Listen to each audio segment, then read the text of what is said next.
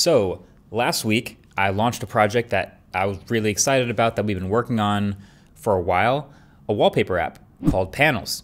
And I made a lot of mistakes along the way, including the fact that I didn't really explain anything. I didn't explain the UI, what was in it, the point of the app, and most importantly, why it had a freaking $50 price tier.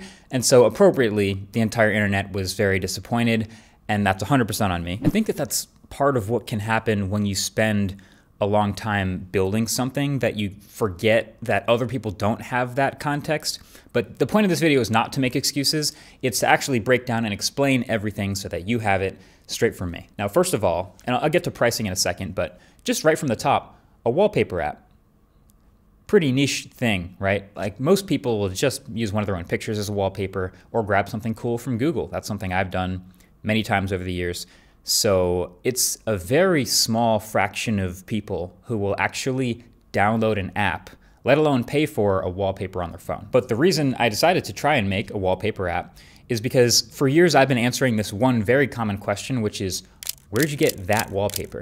Like in videos and screens and devices I'm reviewing, where'd you get that piece?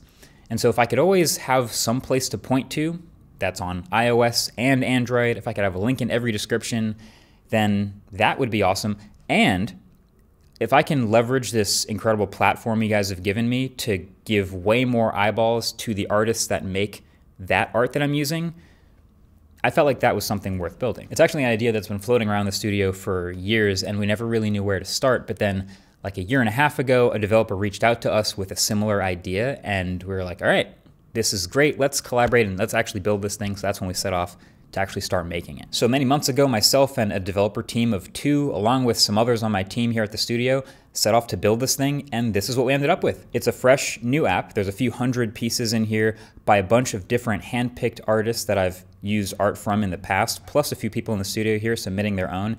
And then on any page, if you like it, you can get it, but you can also click on the artist's name and see more from that person, including their socials. So this is something specific that sets it apart. Now again, most people, like 99.9% of humans do not buy wallpapers. But there is a pretty awesome community of artists making sick art, sometimes free, sometimes a few bucks. I know from being in the thick of it for many years, I've personally gotten very used to poking around and finding a sick wallpaper or icon pack. You can go straight to the source, and it's a few bucks, and you download it straight from there. And we wanted to support both of those in this app, free art and paid art. So this is where a lot of the pricing conversation comes in, and this was a misjudgment on my part. Like this is also terribly communicated.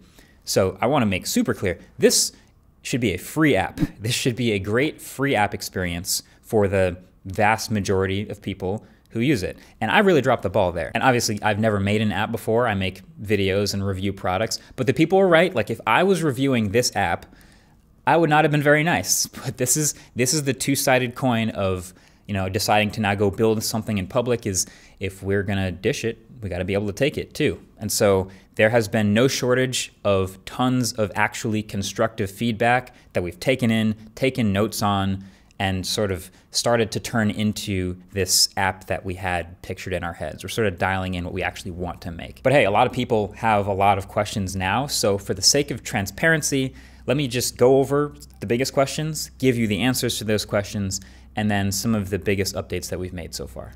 So number 1, pricing. Nobody wants to pay that much for wallpapers. Totally get it, and there are so many reasons why we failed on the price front. So 3 steps that we're taking here. So first of all, just to bring it back, a wallpaper app is niche. Paying for a wallpaper is even more niche. And so like a subscription to wallpapers is something that I think less than 1% of 1% of people would ever even consider. So if you're looking at Panels and find yourself thinking, this seems crazy paying for a wallpaper, you're not wrong. You are most people. So our first priority is we want to make sure the free experience of the app is great. It's got to be way better.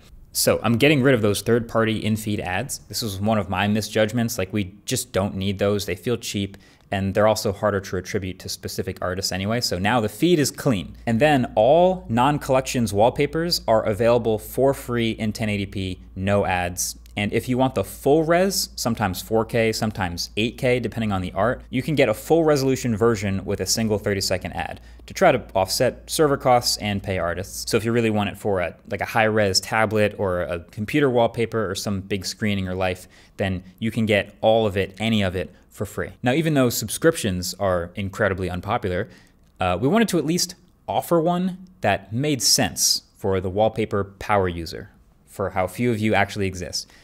So first of all, we have a new tier that is $2 a month, which is everything I just mentioned, completely ad-free and full resolution, everything across the board. So that means you never have to see another ad, never have to worry about that, and you always get the highest resolution version no matter what screen you're downloading for. I think this is really fair and should hopefully continue to help pay to keep the app running as well. Secondly, we also offer, for those of you who are really into this world, like I said earlier, we support paid art. Collections is what they're called. So there are artists who have really gone out of their way to put a ton of work in on certain pieces they've made and have decided to charge for those collections of pieces. Totally cool. There's a whole world of those too. So if you're using Panels and you jump in and decide to buy one single collection for $3, $4, $5 or whatever, that's cool. But if there's a bunch of these that you really like, we wanted to give people an option to just unlock literally everything. So that's Panels Plus. So you can subscribe, and for $12, it unlocks literally every single collection in the whole app, plus anything premium that gets added while you're a subscriber. I think as of right now, that entire value of every artist's paid packs, if you paid them individually, is about $100 even before any new art drops. So we settled at $12 because that's around what it would cost if you were purchasing more than 2 collections straight up. And then, in case you're someone who really loves to change your wallpaper, say you're a tech reviewer or something, or you have a whole bunch of devices, then you know you're already going to commit to this for more than a few months. We wanted to give people the option to just pay for Panels Plus for a year. And we made that $50. So I think that nets to the equivalent of like roughly $4 a month, but that's the point of why that exists. And I understand that most people will still find forever the $50 number crazy because it's for power users and it seems crazy. But if you happen to be one of those power users, then that's why this tier exists. So at least now you know why. And the third important point is that we're splitting profits with the artists 50-50. This is something I mentioned in the original video. And there's a lot of initial discussion around if this is fair. I think it is. I base this on, to be totally honest, on YouTube, which actually I believe theirs is 45-55, but I did 50-50 to be simple. But the idea is the same, which is that hopefully this whole thing can bring a bunch of extra eyes to the art the same way YouTube tries to. Frankly, there's another thing I'm open to changing. Like, we've set it at that and now are collecting as much information as we can, but I'll be in touch with artists about that too. I do think it's worth noting that this is the main point of the app. Like, this is what I hope it can be, which is a platform for discovering new artists and what they make. And I haven't told anyone this, but I might as well. The artist agreements that we've made, none of them have any exclusivity at all in them, which means artists can host the exact same art and stuff on their own websites. So if you find a piece from watching a video or whatever, you go into Panels and then you find their socials and then go find a whole bunch more stuff from that artist and go buy a bunch of that without the 50-50 split, I still consider that a win for everyone involved. So number 2, privacy. What is going on with all that tracking? Great question. A lot of people have been rightfully concerned with the one cheater that the App Store shows, which at launch showed this huge list of like things the app might track, which included things like location and tracking across apps. Another blunder by us. This was way too broad. For clarity, this was not actually the set of permissions that the app would ask for. The app would never once ask for your location. It's actually a list of things that you as a developer provide to the App Store for things that the app may at some point ask, just to tell people ahead of time, just to be safe. And we just checked way too many boxes. So for transparency, most of these boxes were checked because of broad suggestions from the ad service, AdMob. We erred on the side of just leaving them all there to be safe, but that was a dumb choice. No other way to say it. So to be clear, I do not want your data. Actually, you can use the app without ever logging in. Like, you don't even need to give us so much as an email address to actually use it and get a wallpaper and save a wallpaper. Like, obviously you need to make an account to sync across devices and stuff like that, but yeah, that was my bad on the disclosures, and that's been fixed. So number 3, it's a bad app. So, okay, once we get past all of the rest of the constructive criticism that the app has rightfully gotten, then you get to the enormous variety of opinions about the app itself. And of course, in the chaos of launching like this and ending up like in the top 10 of the App Store, is we get a lot of information about usage and responses from people, and we find all kinds of bugs. Bugs were always expected, we're already on that. But also for the design itself, my philosophy actually was to just try to make as close to the same exact experience as possible between iOS and Android. Same UI, same feature set, same everything. And some people like that, some people don't. Obviously a lot of this is a matter of taste, but some people like especially want an Android app to feel like, to use the slide out menus and to feel like a native Android app versus iOS.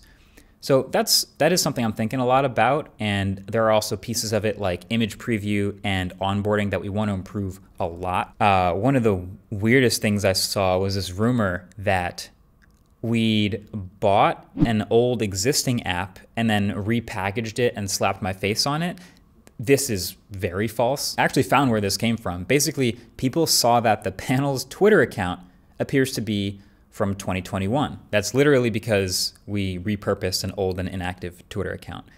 I hope you know that that sounds as ridiculous to me as it does to you. But the other thing that came up was the app being filled with AI-generated art. That's also not true, but I should explain how we got to this. So there are a few pieces that were edited using AI. Like some of these skyscraper pieces by Chris Heath are a really good example, where he's taken his own images, these photos of historic buildings, used AI, trained on them to generate new ones, and then refined them with Photoshop, and they look so sick. So anyway, I did respond to a tweet like this, but obviously that's my fault again for not explaining everything super clearly. So we've made sure to label anything that has any AI involved at any step in the process as AI enhanced, so that's very visible. And if you're curious about how they're using AI, again, a lot of the social media pages linked to the artists, they actually explain how they're using some of this stuff, which is super cool. So to answer the question of how do we know that this app won't someday just be filled with AI-generated slop, that's the curated part. So every piece of art that goes into the app is actually gone through us, and so I can personally promise that will never happen. But then aside from that, I'm obviously pretty biased, but I think the app itself is a pretty solid start. And there's reviews out there already, like there's a review from Zone of Tech where he compares it to his own wallpaper app and notes some cool features like visual search that our app has that his doesn't. Even though there's a lot of work we still have to do on that, it's cool to see. And his is also awesome, by the way. It has some interesting UI ideas and nice haptic touches. This channel, Juxtaposed, did a great review. It's actually like a constructive facelift for a lot of UI elements, and I just want to say thank you for that video. Like, there's a lot of really helpful stuff in there. This is literally one of my favorite videos of the week, and I subscribed after I watched it. I also want to improve the code to be much more native to each OS. This should help with just memory efficiency in general, but that's something I can put on our developers. But this is the stuff that takes longer. This takes more time. So this is something like we know most of the hard work is ahead of us, and this app should be improving over time, clearly. So then number 4, the future. Which brings us to that thing I keep saying, which is never buy a product based on the promise of future software updates. Buy it for what it is today. And I'm never gonna stop preaching that. That is still extremely true. But the irony is not lost on me that I've also made a lot of references and promises about the future of this app in this video. So I'll still say, if you want to grab a wallpaper or download this app and check it out, get it for what it is today, which is a wallpaper app. Like if you see a link in the description of any video with a cool piece that you like, you can just jump over there, and that's what Panels is today. I actually didn't want to make this video until we'd actually fixed and shipped and gotten approved all the updates to the app that I talked about in this video. So you can see now exactly what it is today. But I also want to shed light on our plans for the future. It's not something you always get to see. And hey, if those plans do materialize, then maybe you'll down the road pick up that app for what it becomes. We are committing to doing weekly drops every Friday of new art into the app. So we have a ton of stuff in queue that we're going to be going through that's super sick. And also, if you are an artist and want to be in panels, I'll have a link to a Google form below this video where you can fill it out and then we can be in touch. I don't have a timeline for when we're gonna get through everyone, but we do have a lot of good stuff incoming. And we'll also regularly be updating the app in the App Store and the Play Store. I'm not gonna like detail every time there's a new update to it here, but if you wanna follow that stuff, you can follow the Panels account on Twitter, and that'll be when there's new art in the app with the weekly drops and when there's big new features and stuff like that. So yeah, we may forever be cursed by a 1-star rating, and I know that the comments and memes will probably never actually end, even though some of them were pretty funny. But at least hopefully we can, with enough transparency, earn your respect and your trust back. And ideally, the people who want the wallpapers, now they got somewhere to get them. Truly, thanks for listening. Thanks for watching. Catch you guys in the next one. Peace.